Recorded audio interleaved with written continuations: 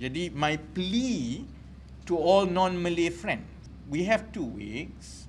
I know that even from my own constituency, more often than not, non-Malay residents were not aware what assistance or programs available to them. I can say this, kawasan yang lebih ramai penduduk bukan Melayu lagi tinggi risiko keciciran. Seputih, Segambut, Bukit Bintang, yang ini yang banyak penduduknya adalah penduduk bukan Melayu. Jadi because the approach before, whoever wanted an assistant, you have to go and apply to government departments. And more often than not, ASO, aunty semua ni dia kata tak apalah, I don't know how to do it. Jadi dia tak buat, kan? Because the whole idea of PADU is that rather than wait for household in needs to come and seek assistance, we identify them straight away. And then you can straight away allocate and design programs for them.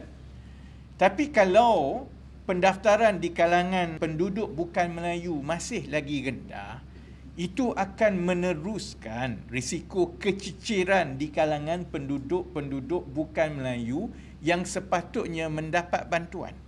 Bukan semua penduduk bukan Melayu kaya raya. Ada banyak yang miskin yang duduk di flat yang sama seperti orang Melayu, tetapi because they don't know where to go, and all this while ialah dia pun tak tahu, mungkin ada kesukaran yang lain. Jadi saya mohon kepada media-media berbahasa Cina dan Tamil contohnya to really appeal to the non-Malays, especially yang tahu ada ASO, aunty ataupun pensioner, old age yang betul-betul memerlukan bantuan OKU. Please appeal to them to register. Sebab kalau melihatkan kepada pola setakat ini, risiko keciciran, risiko itu akan berterusan. We've inherited the situation now, yang memang sudah ada keciciran. Kalau kita tak gunakan peluang ini untuk kemaskini, terutamanya bila jelas sekarang ini ada penyertaan yang kurang daripada penduduk bukan Melayu, terutamanya di kawasan bandar.